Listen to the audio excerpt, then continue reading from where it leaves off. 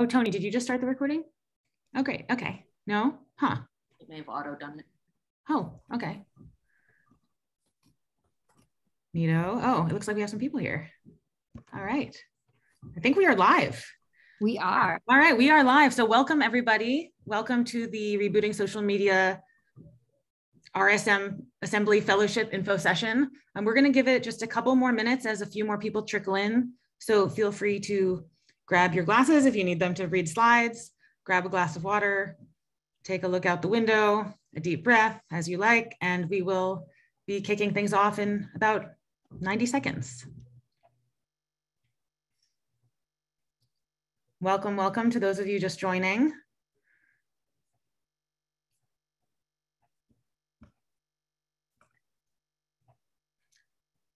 So this session is being recorded. For those of you who are just arriving, we want to let you know this session is being recorded so that we can share it on our website for those folks who couldn't make the info session. However, since it is a webinar, it will not be recording you. We will not share your names. If you have questions, we will just respond to your questions as best we can. And in the spirit of honoring folks' privacy, sometimes it's a little jarring when you hear something is being recorded when you join, but it's not recording you, it's just recording us. So with that, we're gonna kick things off. We'll start with doing some introductions to our team, and then we're going to show you some slides, give you a big picture overview of what it is we're up to, and then mostly focus on the questions you all have for us. So with that, I will pass it over to my colleague Joanne Chung to introduce herself, and we'll go around our virtual room here.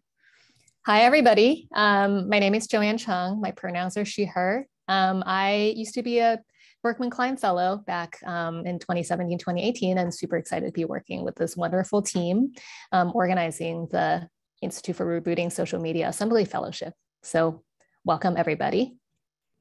Tony? Hi, my name is Tony Gardner, she, her pronouns, and I am the program coordinator for the Institute for Rebooting Social Media. Becca? Hi, everyone. Good to be with you all. Becca Tabasky, she, her pronouns. I'm the director of community at the Berkman Klein Center. Have the great privilege of working with a bunch of maniacs together under this roof, and really excited about the prospects and the opportunities that this new Rebooting Social Media Fellowship program will hold for us. Great, and I am Sarah Newman. I go by Newman, which is my surname, and I use she, her pronouns. I'm one of the senior advisors to the Institute and a staff member at the Berkman Klein Center and the director of art and education at MetaLab at Harvard. And we are just being joined by one of the Institute PIs, which is terrific. Hi, this is an exercise in pseudonymity, just given my Zoom identifier. I'm changing your name now for you, Jonathan. We're just doing intros. Well, don't let me interrupt. Hello. Oh, so that is me, and we've just gone around the room. So Professor Jonathan Zittrain has just arrived, so we'll just pass it to you for a quick intro, and then we're going to talk a bit about what RSM is, which we'll pass back. Hello. I'm a sometime user of social media that is starting to get the impression that maybe it's not all consistently terrific. And I've taught on internet architecture and governance and the shape and trajectory of new technologies for a number of years, and am particularly interested in the ways in which the kind of structured and rigorous thinking of academia and openness to changing one's mind can itself be reflected in social media, and the ways in which we can structure our institute to really draw in people who don't formally identify all the time as academics, to broaden the base of work and ideas and reach of what we can do in the public interest. And in that sense, I'm particularly thrilled to be here for this. And you know, is our colleague James Mickens somewhere to be found? I could just send along the link that I used, and Joanne could appear a third time. Maybe I'll do that. Oh, you just did that. Okay, great. Great. So Mickens is just going to be joining us momentarily. And with that, we would like to just introduce a little bit more about what this institute is. So you all came to us from different places. You're probably joining from all around the world, which is really exciting. So thanks to those of you who are joining in the middle of the night, as it may be in your time zone. The Institute for Rebooting Social Media is part of the larger Berkman Klein Center. Jonathan is one of the co-founders of the Berkman Klein Center, and he can speak more to that. But today's session, if you want to go to the next slide, please, will be specifically focused on the RSM Assembly Fellowship. And we're going to be talking about the timeline, some logistics, the criteria for applicants, and also some example projects. And as I said earlier, we're going to spend the majority of the time trying to answer your questions. Before we proceed, however, we would like to introduce Professor James Mickens, who's the co-PI of the Institute, who's just joining us. And Mickens, if you don't mind just saying hello to folks, I will turn it over to you while I also change your name. Sounds good. Well, glad to see so many of you in this wondrous virtual universe that we've created. So yeah, I'm one of the faculty co-directors for the Institute. My background is in computer science. So I worked at Microsoft Research for 7 years before I came over to Harvard, where I became a professor of computer science. And I'm really excited to work with the Institute for Rebooting Social Media to sort of gather folks from a variety of backgrounds to tackle some of the important problems in this space.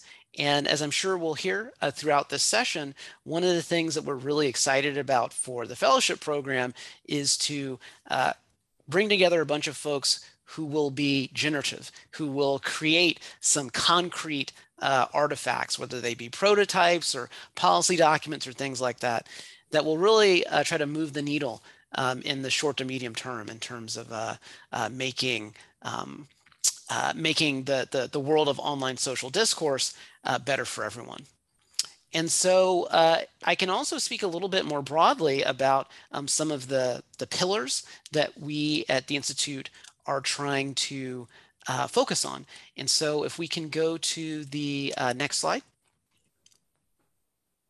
Great, thank you so much. So here we have a wall of text. So don't worry about reading it all. Let me give you a high-level overview of what we're trying to do with the Institute. As I sort of alluded to earlier, we're looking for people who want to be generative, who want to do stuff. And so broadly speaking, there are 3 pillars that we're interested in, 3 sort of areas of specific focus that we want to look at with the fellowship program that we'll be talking about today. So the first pillar is what we call technology and policy development. And so here, this is leaning a lot on these ideas that I mentioned earlier of being generative and creating tangible ideas and prototypes. This could be code, software that somehow, for example, reduces the amount of online harassment that you might see in online social media, that makes it easier to identify instances of misinformation. Right, so there's software artifacts that would fall under this first pillar.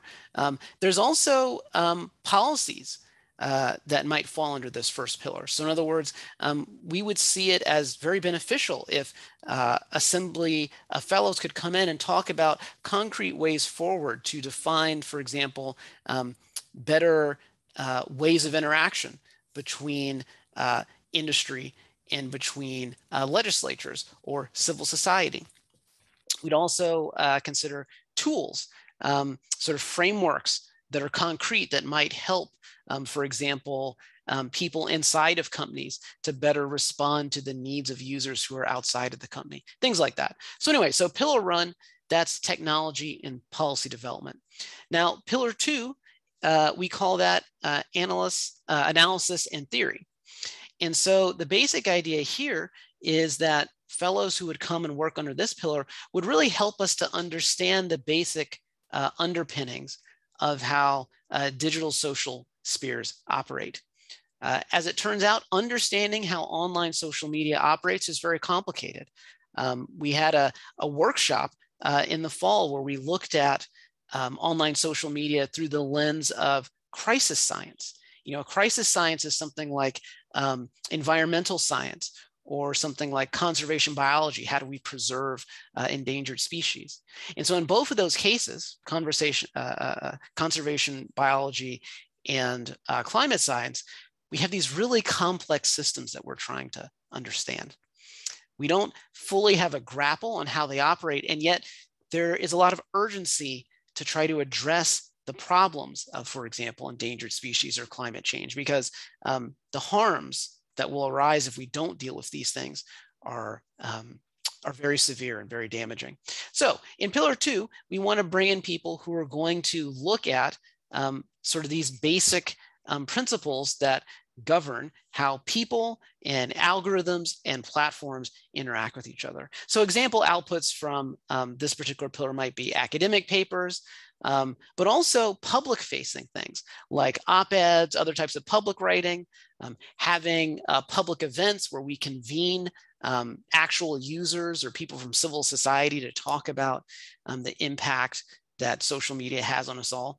And so I want to mention that even in this pillar, analysis and theory, that sounds, at first glance, perhaps very, very hands-off and very abstract. But as you'll see in the example outputs, we really do want people who work on this pillar to also be generative and to also have outputs that are public facing. And so then finally, if we look at Pillar 3, so Pillar 3 we call building the field. And so Pillar 3 is going to focus specifically on building interest and expertise among students and professionals who hopefully will later on go work on social media in some capacity, whether they go to the social media companies themselves, or maybe they try to improve social media from the outside as an ethnographer, as a politician, as an activist. But we want to sort of provide venues for these folks to talk about these pressing issues, to exchange ideas, and to try to build a community of folks who want to improve the online social media ecosystem. And an important aspect of Pillar 3 is that we want to make sure that we're empowering voices that aren't traditionally heard from. When we look at the study of online social media, we want to make sure that we look at diversity broadly writ in terms of gender, religion, all these types of things. And we want to make sure that we also have good coverage of different academic approaches towards understanding online social media. So example outputs for this pillar include various types of public events, conference write-ups, and maybe even curriculum for classes, right? So maybe even new ideas about how we should teach the sort of art and science of social media to students, not just in engineering classes. Of course, it's computer scientists who will build the infrastructure, but also in the fields of design or in the fields of public policy. We want to make sure that we embed an understanding of how these social media ecosystems work across the curriculum. And so with that, I will now pass the baton over to Joanne. All right, thank you, Mickens. So everyone, as you know, as you see, this institute sits within grand ambitions. So there's a lot that we wish to change, and change happens in a lot of different ways. But of course, in order to make change tactical, a fellowship structure, this fellowship structure is kind of very agile. It's 6 months. So Tony, if you could go to the next slide, what I'll talk through is some of the backend stuff. So the application timeline, I'll talk through a little bit of the structure of the fellowship itself, and also what we might be looking for. So all of this really is to create kind of a tactical structure in which a community of fellows can work together to make tangible and demonstrable progress. So in terms of the application timeline, you all know that the call was launched last week, and May 6th will be the closing of the application. Then we will go through a brief review period, and you should, for applicants,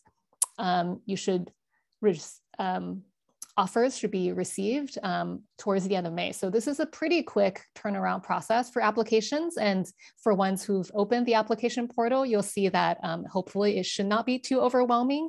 But our intention really is to help clarify what kinds of projects could be accomplished within this kind of structure. So we want to hold grand ambitions, but we also want tactical progress. So the application itself hopefully will help tease out some of these details. So Basically, before the first week of June, we should have finalized our cohort, and the fellowship itself will look to a kickoff in mid-October. So next slide, please. And in terms of the fellowship itself, it will be a hybrid fellowship running for 6 months with 3 periods in which folks are going to be together in person. So this will be a kickoff for 1 week in Cambridge in mid-October, and a midpoint check-in in January, and in early April, a 1 week final celebration. And then in the interim, it is our intention that we keep the momentum going. So there will be structured check-ins, there will be structured connections with the broader network of folks at Berkman Klein Center and the broader network of folks working on rebooting social media, including our visiting scholars, and as well as many other projects that are ongoing. So this is meant to be an expansion of everybody's networks to help boost understanding and make connections and cross-pollinate ideas. So all of this is to say, hopefully this is a flexible enough structure to make tangible progress and also be a bigger platform for exploring ideas. Next slide, please. So just to recap the logistics, it'll be a 6 month fellowship. It'll be part-time, or defining that loosely. And I think the reason there is that we know every project is different. And for projects that are ambitious, sometimes you need to, there will be surprises that come up. So we trust fellows to structure their time as they see fit. And so running from mid-October to April, with 3 weeks in person in Cambridge, Massachusetts at Berkman Klein Center itself, and then the remainder hybrid. And so in terms of stipend, we have $18,000 available for all fellows if needed. And then also we understand that there's travel involved to be together in person to build community. So we also are making a need-based travel assistance available, and we can discuss that on a case-by-case basis. So overall, we're looking at a cohort of 12 to 15 assembly fellows.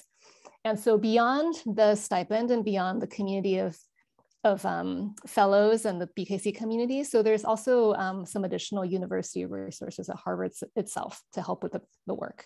So this includes workspace in the Berkman Klein Center offices, library access. So this includes everything, journal subscriptions, things to help with back-end research, potential to audit courses, since this is, if you're spending a lot more time in Cambridge, then this is something that you will be able to discuss on a case-by-case basis with professors themselves, and would have to get their approval. And then of course, connections to visiting scholars who are part of the Rebooting Social Media Institute, Berkman Klein Fellows at large, and also the greater Harvard. So lots of great folks doing related work on this. Next slide, please. And a quick word on what we are looking for. So this is from our perspective, and we're also looking to be surprised. So if there are things that you believe are, is really going to make a dent in this mission, then please tell us all about it in your application. So first of all, we're looking for uniqueness, and that this is something that what you're proposing to do through this fellowship should be something that you can't do in another context. So that we want the support through this fellowship and through the Institute to be something that's going to create some unique impact. We're also looking for something that's well scoped. So of course, this is a 6 month fellowship and it's part-time. So we understand that you might be doing other things simultaneously. So what you're proposing to do should be right-sized for this structure, and something that should be tangible, should be produced by the end. So to the point of tangible outputs, is there something that will be completed and demonstratable by the end of the 6 months? Not to say that that thing is going to fix everything about our broken online information ecosystem, but nevertheless, it should be something that is very clearly demonstrating progress in the right direction. And then finally, future paths. So does your proposed project have a potential path to further develop beyond the fellowship? So it's not something that's going to wrap up and be all end all, but something that has a lot of potential to become something bigger. So with that, there's a couple more additional considerations that I'll pass to my colleague Tony to talk about. And I think we're already seeing some questions floating in through chat that might touch on some of this. So hopefully this will answer some of those questions too. Yes, so I'd like to just touch on a few more considerations. This is a professional level fellowship, so only professional level applicants are eligible. And this can be people that are not full-time students, but if you are a full-time undergraduate, master's level, or PhD student, you are unfortunately not eligible for this program. But we do have other programs that you may be interested in. In terms of international applicants, we work very closely with the Harvard International Office, Becca here, and a few other wonderful staff members at the Berkman Klein Center. And this is to support visa paperwork for eligible international fellows. However, I will note that given the restrictive nature of the H-1B sponsorship visa, we regretfully cannot accept H-1B holders into the program at this time. Other visa types may or may not be eligible, but like I said, we work closely with the international office, and we can work to get that checked out for you. We also wanted to note that all participants will be required to sign a contributor license agreement, or a CLA, and this will need to be signed by both you and your home institution in order to assign appropriate rights to the work that comes out of the program. Thank you. Great. So with that, Jonathan Zitrin is going to actually speak a bit more about some previous assembly projects. And I'd also like to ask those of you who can to try to put your questions into the Q&A tool. Even though I said both places were fine, I actually think the Q&A tool is better so that they don't get lost in the stream of Zoom chats. But we are attending to questions in both places. And over to Jonathan to talk about some previous projects. Thanks so much, Newman. So our program here inherits a lot of the momentum and the structure and the spirit behind a program called Assembly. Assembly, I think, lasted about 5 years in repeated iterations. And the idea of Assembly was to allow people who aren't typically within academia to spend some time on a campus and with other folks thinking about the public interest around a given topic where the problems are thorny enough and the understanding about how to solve them is fuzzy enough. And the suspicion is that good solutions will require a lot of moving parts at one time across disciplines and sectors, that pulling people together from different quarters maybe could make a difference. Past assemblies included topics such as the ethics and governance of artificial intelligence, cybersecurity. And as you can see from this slide, these are some projects that emerged from Assembly, driven nearly entirely by the participants who themselves had a mix of engineering, policy, product design, other sort of talents brought to the table. And as you can see, one of them is called AI Blind Spot. That is an example of a sort of runway that somebody, typically on the consumer side at a company or an institution, is about to deploy some kind of machine learning, understands that there could be some problems lurking. An AI blind spot is at least able to take some of the known unknowns and help somebody on that consumer side walk through some of the biggest questions about the data they're about to feed into the model, the uses they have for it, et cetera, et cetera. And in fact, that implicates a project right next door to it on the slide, which is the data nutrition project that Newman, among others, has been instrumental in. And data nutrition says it's amazing that data sets get passed around like kind of Christmas fruitcakes, and you inherit that data, you feed your model with it, but have no particular idea of its limits, its biases, what's within it. And so DNP is designed to facilitate the labeling of a data set by the people who are first creating it or adapting it, so that downstream users might have a better sense of what to expect. And maybe Newman, if there's anything you want to add about it, but that's an example of something that requires technical expertise and understanding of machine learning inputs and outputs and flaws. And it requires a policy sense of what future regulation might ask for. And typically regulators don't like to ask for the impossible.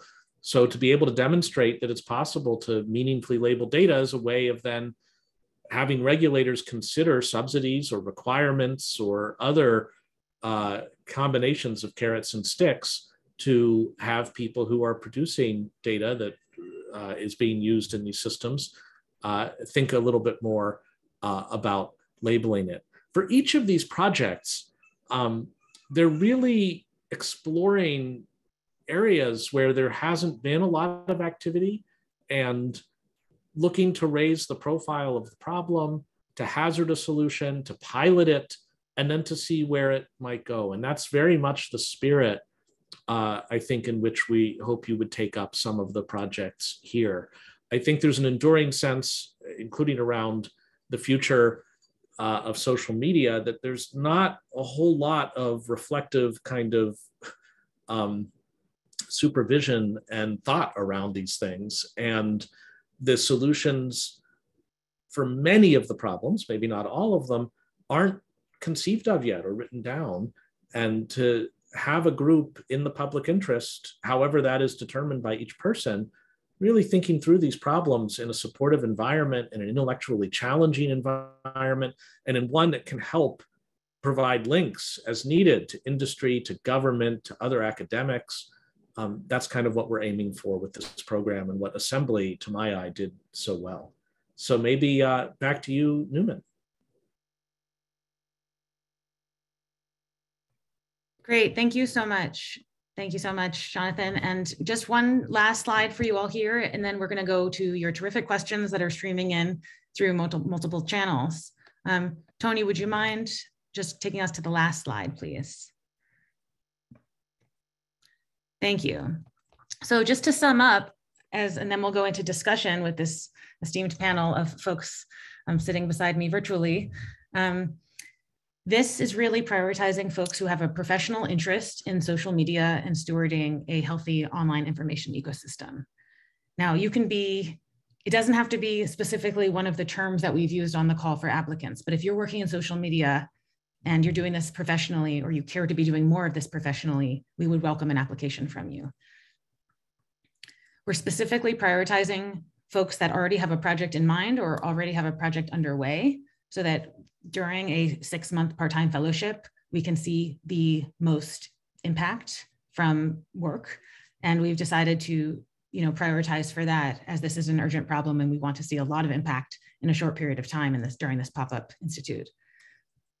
And of course, we also are looking for expertise, since it's a professional fellowship, and that would include in whether it's technical engineering, policy work, building institutions, really thinking about what that means in this era that we're now living in.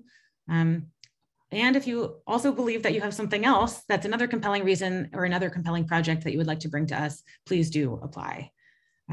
So with that, we are going to, I think there's one more slide where you can find our contact information, and there's also a general contact information on our Institute website, which we can also throw into the chat. And with that, we will open it up to questions. So what I would suggest to my co-panelists here is that we take a look at the questions in the Q&A tool. I guess I can just MC here, and maybe I'll take a look at the questions in the Q&A tool and then ask different folks to weigh in, if that sounds good to everybody. For those of you who are having trouble accessing the Q&A tool on your interface, if you're, for example, on a phone or something, feel free to use the chat, and we're doing our best to answer those as well. So the first question I would actually like to throw back to Professor Zittrain, which is have any past fellows used the fellowship as a functional startup incubator? That is, have any fellows founded startups to scale and expand the work product they created during the fellowship? That's a good question. I don't know that that's happened with Assembly, but there's no reason it couldn't or shouldn't. And then maybe it meshes a little bit with some of the licensing issues. Our kind of commitment is to the public domain and the free exchange of ideas.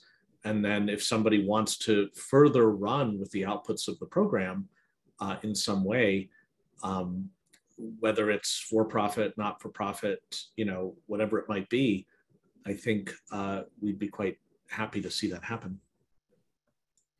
Great, thank you.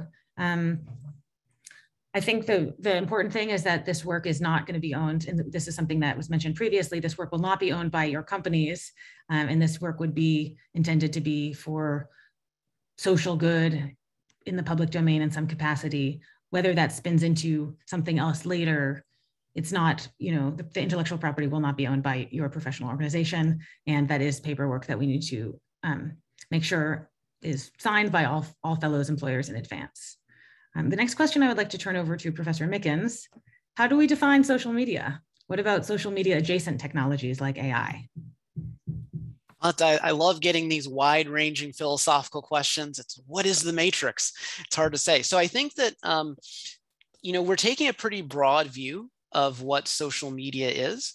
Very broadly speaking, we're thinking of social media as online mechanisms that allow people who are possibly physically distant to communicate, to collaborate, to learn about news events, to learn about other things that are happening sort of in real life and in virtual worlds. So if you think that what you're doing is sort of social media narrowly defined or social media adjacent, you should definitely apply. I think with respect to the particular topic of AI, the goal of this particular fellowship is not to focus sort of on narrowly defined AI projects. So, if you have a specific burning desire to add more layers to neural nets, don't let life change it, go do it, embrace that fire. But, that's not probably appropriate for this fellowship. Now, if you have a way to, for example, use machine learning to better understand misinformation online, or things like that, to better identify instances of abuse so that abuse can be stopped. That's a great fit, right? So even if there would be sort of like a core AI focus, if it relates in some way to online social media writ large, that's great. You should definitely apply.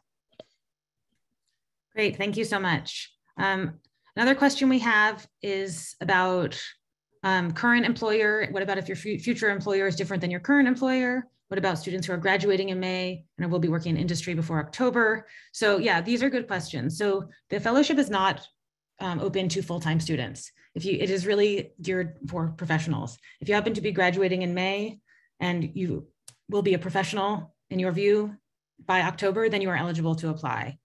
I would specify in your application if you're between employers, if you're a freelancer, all of that stuff is fine. You don't have to work for a company to be eligible. We would like you to feel like you're mid career or beyond.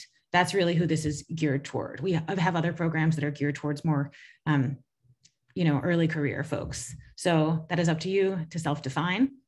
But I would say, yes, just give as much specificity as you can in your application.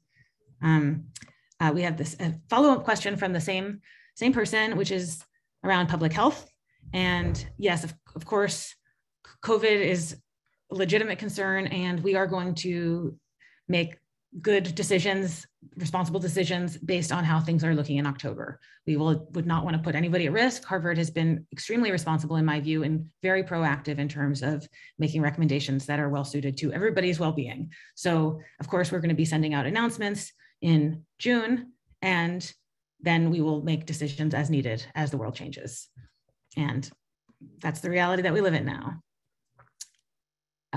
So we have another question, and maybe Joanne, you would like to take this one. Is this program intended for non-academics or those in academia, or those hoping to transition out of academia and interested in building practical applications of their research? Are those folks encouraged to apply? I think I would just reorient back to the pillars of this institute, and what we wish to accomplish through this fellowship is really anchored in technology and policy development.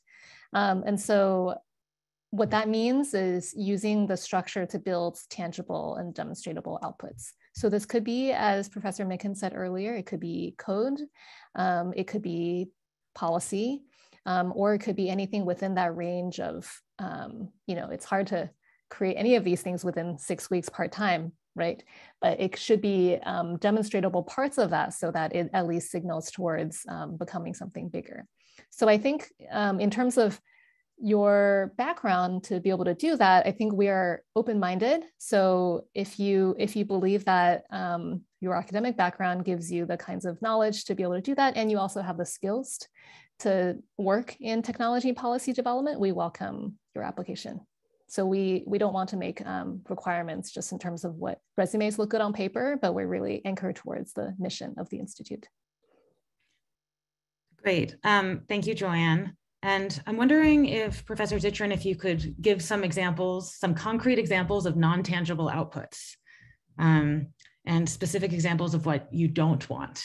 That sounds like the name of an eponymous memoir. Concrete examples of non-tangible outputs within book. I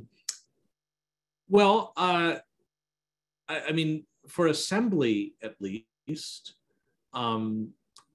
there was a project called Equalize, which might even have been renamed since, that started from the premise that it's all well and good that Twitter and Facebook, for example, on social media, happen to strip out any EXIF data, which is to say metadata around photos that we're constantly posting that have the location of where the photo was taken, like down to like 2-meter resolution.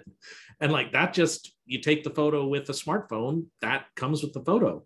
And if that just got passed along with your tweet or your Insta post, even if you had otherwise location turned off, that'd be a huge privacy issue. And it originally, back in the day, it was. And so it's just good corporate practice to strip that out.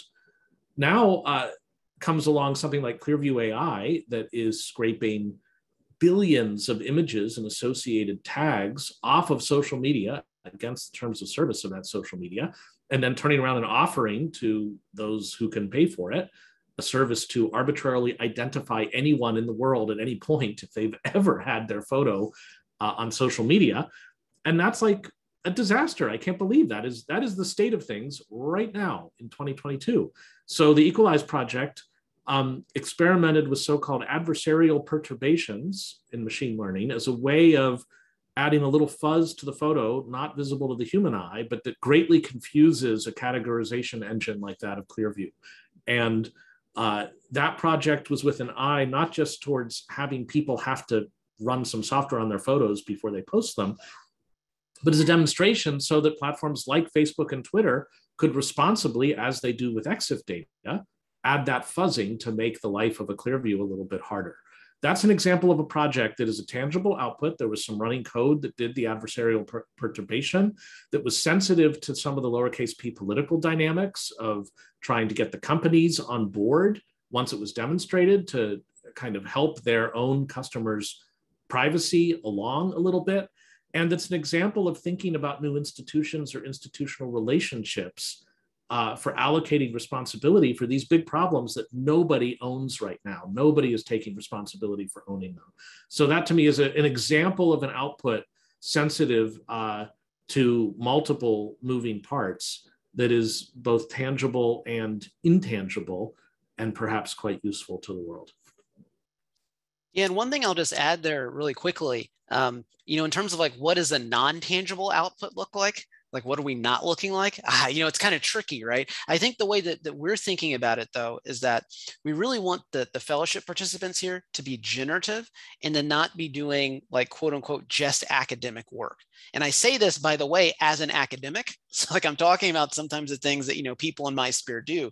But for example, things that we wouldn't be as excited about are, very theoretical academic papers that don't have a lot of near-term relevancy to the way that social media is currently used today, right? That's a fine output, just in general. We need sort of that type of research being done, but I think we're looking for work that has a greater likelihood of being impactful in the short to medium term, that's grounded in sort of current challenges that we have with respect to misinformation or online abuse or things like that.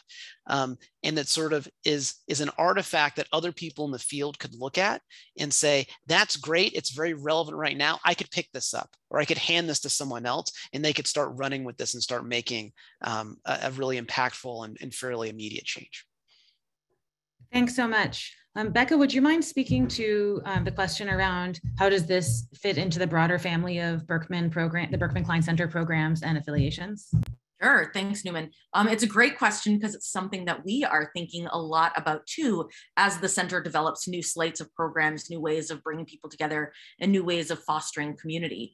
I think one of the greatest contributions that we make as a center is bringing people together in dialogue, And so the RSM Assembly Fellowships are definitely designed to be in conversation with broader parts of the Berkman Klein community. We will be having all community events where everybody will be put in touch. There will be different ways of asynchronously communicating through listservs and discussion boards and other stuff within the community internally.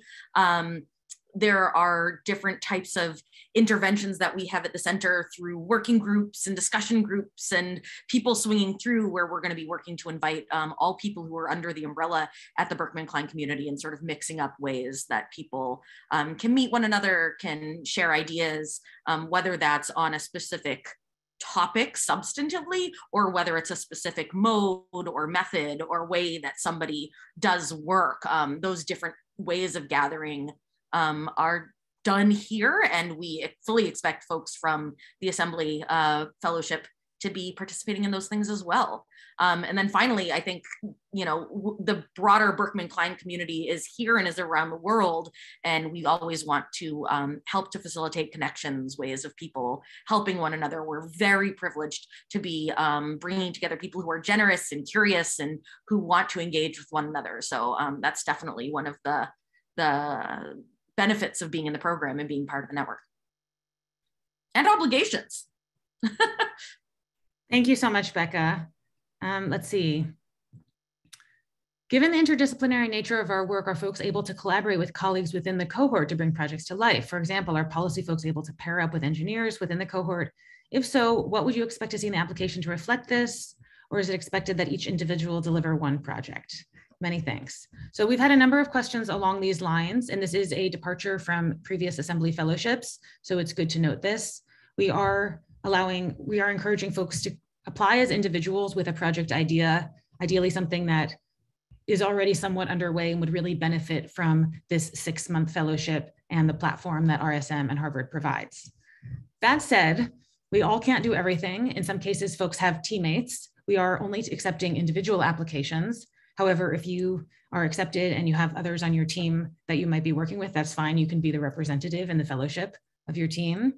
To this question in particular, if you are working on a project and you have others within your cohort who have certain skills that maybe they can contribute, absolutely. We encourage, that's the benefit of doing something that's interdisciplinary, is to allow this kind of cross-pollination. But different from previous Assembly years, we really are prioritizing in the spirit of impactful work that is going to make meaningful change in the world, projects that already have some drive behind them and where you believe that you are able, without needing a team of folks that you're looking for within the fellowship, to sort of execute on this. I'm not sure if that answers it fully. I'm not sure if others, Joanne, maybe want to chime in here to clarify anything. Basically, we don't always know exactly what's going to happen, but we want you to come in with an idea that you feel confident that you can undertake. And then the magic of a fellowship happens and you meet amazing people and they help in unexpected ways, but we're not designing for that. So if that makes sense. I think this is it's kind of a chicken and egg question, right? Like we want to create the openness and the potential for great things to happen. And those things could include serendipitous collaborations because we hope to recruit a cohort of amazing people. But that being said, showing up without an agenda tends to not produce good outcomes by the end of 6 months. So for folks who are coming in, we intend for them to have a clear sense of a roadmap of what they hope to do. And I think that also, we hope, will make it easier for finding collaborations and sparking collaborations. So not having anything carved in stone, but we are very open. And again, I think our intent is to create demonstrable impact through this fellowship. So we're open to any and all ways to achieve that. Great. We have another question. I think, Professor Zittrain, I'd like to turn this one to you. I work as an executive for a social media company. Does the project need to be collaborated with or deployed by our company and would use resources of the company? What or how would the agreement, the CLA with the company look like?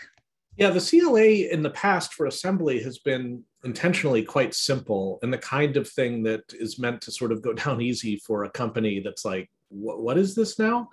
And having the company understand that this is really valuable professional development within their workforce and that it's an employee taking initiative, while sometimes it's taken a while to get the CLAs signed off upon because, you know, it goes through process at the respective companies, I think they've always come through. I've never seen an instance in which it hasn't worked out.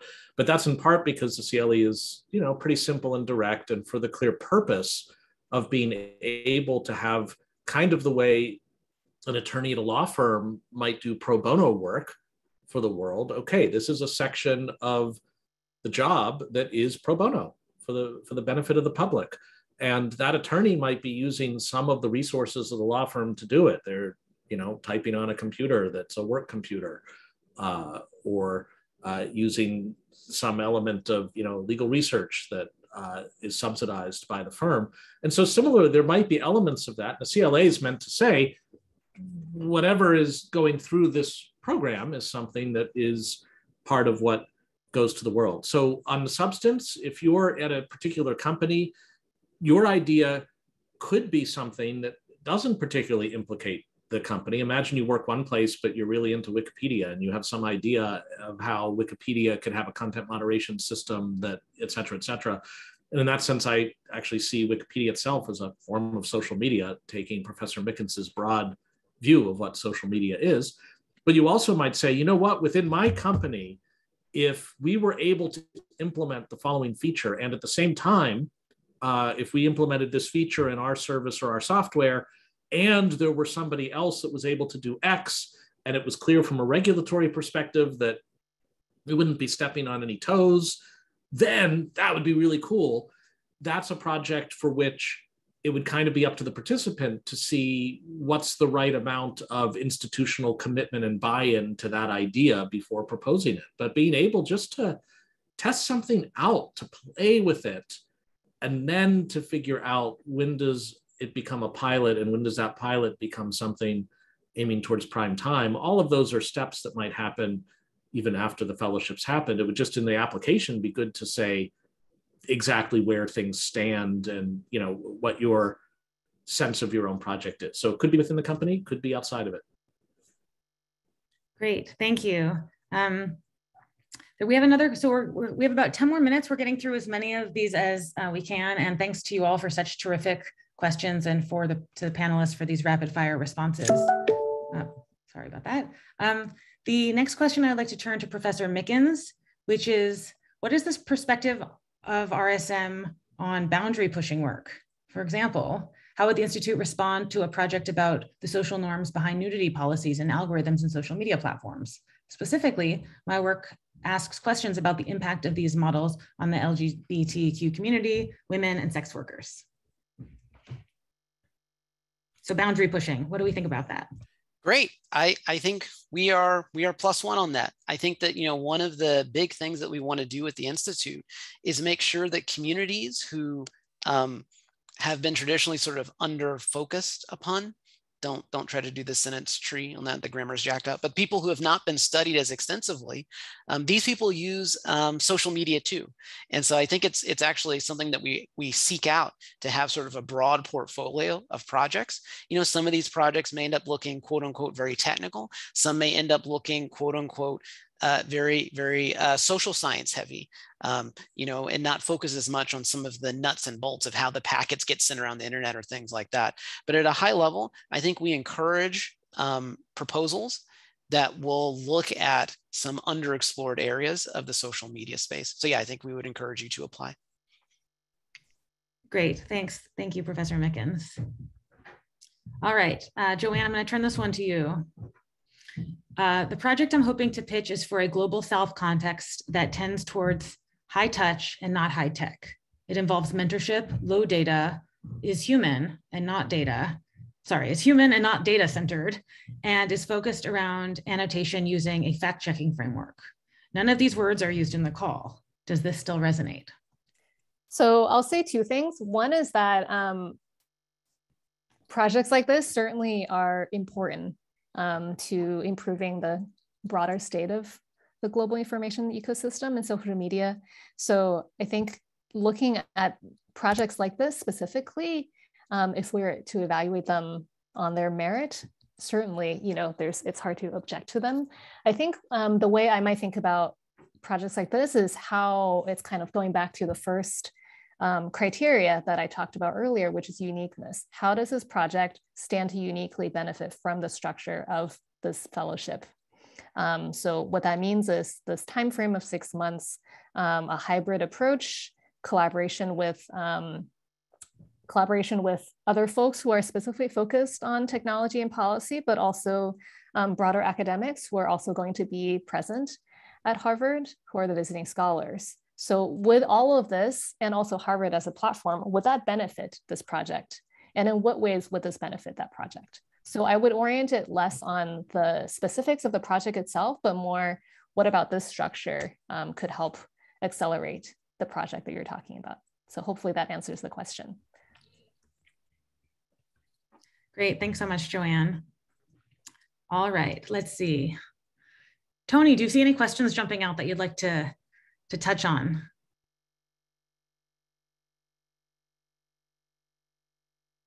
I'll grab one while you're looking, Tony. So there's a question about professional or academic references.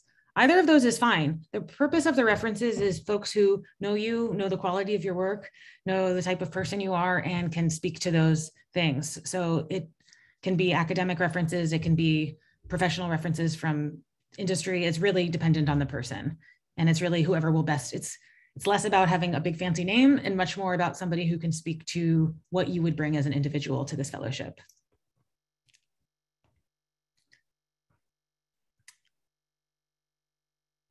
Okay, we have another, there's understandably a lot of interest in this idea of, potential collaboration, and we don't want to discourage collaboration. So there is another question. Will participants be able to take part in each other's proposals at an early stage to find affinities? Yes, the kickoff week in October, which will be 1 week in residence, COVID, safety permitting, in mid-October, will be a chance to, it will be like a 1 week design sprint where folks will be creating roadmaps, challenged about their ideas, thinking about the ways in which this fellowship can be particularly valuable to what they're trying to do. And absolutely, should there be synergies across projects or across individuals, that would be the time to unpack that. However, we do want people to come in with ideas of what they would like to accomplish. And so we are, we don't want you to expect to come in and say, well, I need to find 2 engineers and a front-end designer, and also I need a policy expert. We wouldn't want you to come in with those needs because folks are going to have other things that they want to do. But we do want to attract folks that are collaborative in nature, generous, and interdisciplinary. And as we said before, we will encourage that kind of magic to happen. I'm seeing a question.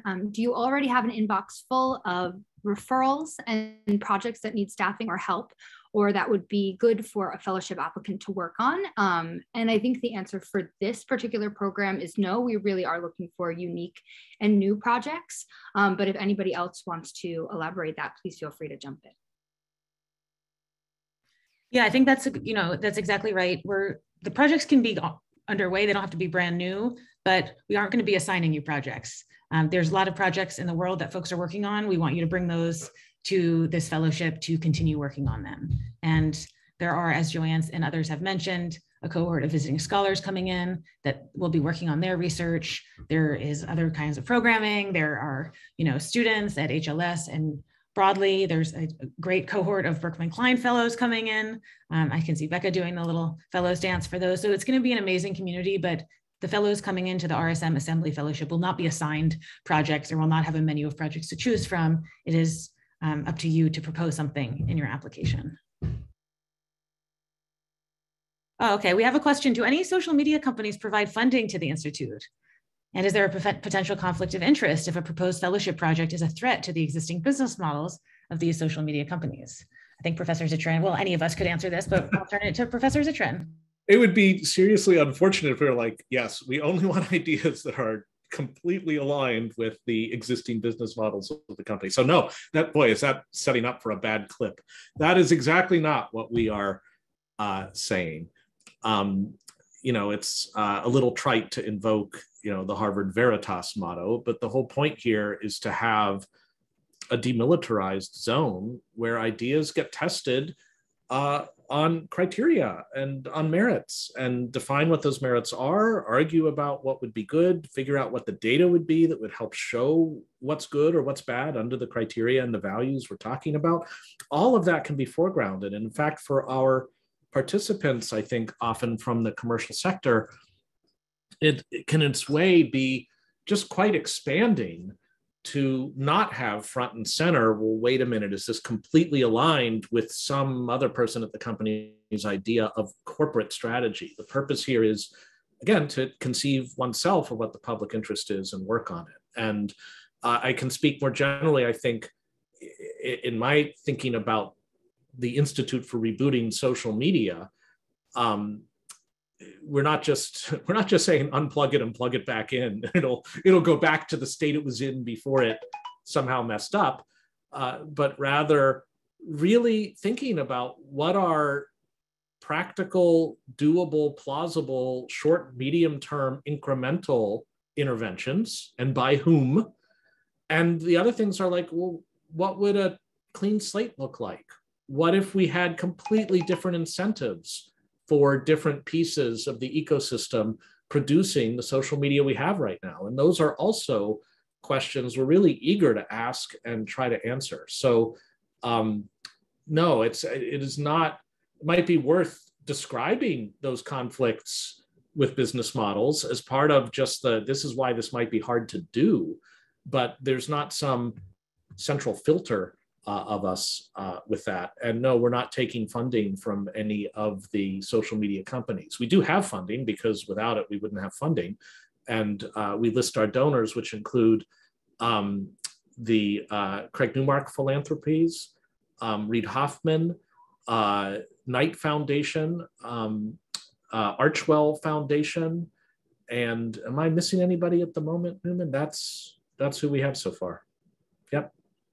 And just to add on to that, one of the exciting things about this fellowship is specifically that, because we have fundraised in advance for the fellowship, critical work is welcome. It's not funded by social media companies, and we ought to be critical, and we are critical. And that's one of the reasons that this pop-up institute decided to take 3 years to address and tackle some of the challenges with social media, rather than the predecessor program, which was 1 year at a time. It was like, well, if we can do this much in 1 year, why don't we give it a full 3 years and really see what we can do in that time?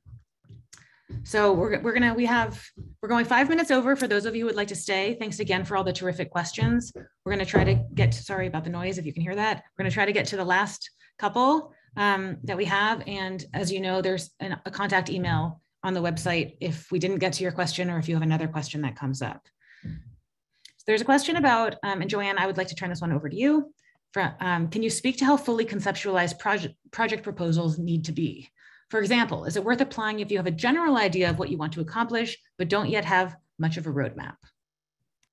I would say absolutely. So the way I might think about this is if you have a concrete sense of what the problem is, so if you have a clear problem definition, but you might not know exactly how to build something or what might solve that problem, absolutely. So I think, and the other way might be if you have something that you were building, but you might be still fleshing out the problem, that's fine too. So it's not like you need to have a full-fledged plan for what you plan on doing, but more that if you have kind of a unique perspective on a problem that you wish to solve within this very huge space.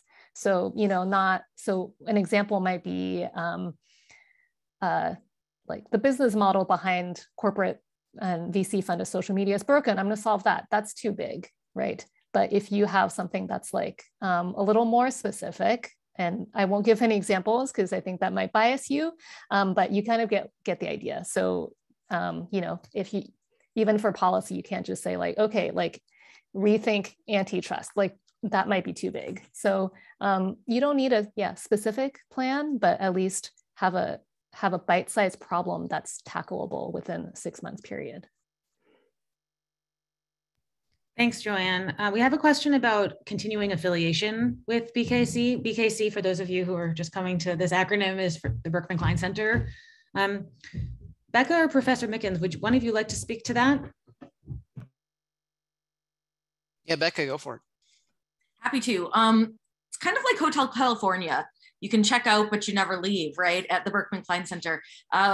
You know, I speak of privileges, and I think one of the great privileges we have as an institution is really being able to maintain relationships with people who come through our networks and continue to turn back to them. They can continue to turn to us in different ways.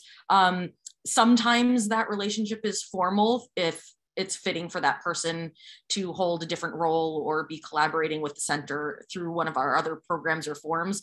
Other times it's informal. The most important thing is that, you know, affiliation isn't necessary in order to do good work together. So that's something we're really proud of and happy to foster amongst the community. So it depends as far as formality, but as far as opportunities and ways to continue to remain part of the network, absolutely, no question there. Yeah, and I think that's one of the things that I like the most about the community, that it is a community. And there are plenty of people who, for example, gone through prior assembly fellowships that I still stay in touch with. We still brainstorm about things. And like in a certain sense, like whether that's like an official BKC collaboration or not, almost is besides the point. You know, it's really that, you know, you've met someone, you have a good connection with them, their community, you continue to talk. And that's really the important thing.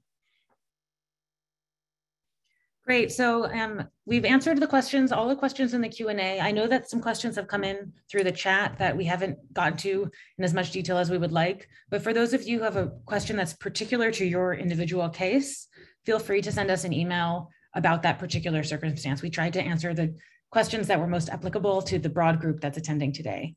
And with that, thank you to everybody here. And thanks to all of you for coming. And we will be posting this on our website soon. And so you feel free to revisit it and review any answers that you forgot that we already said. Thanks, everybody.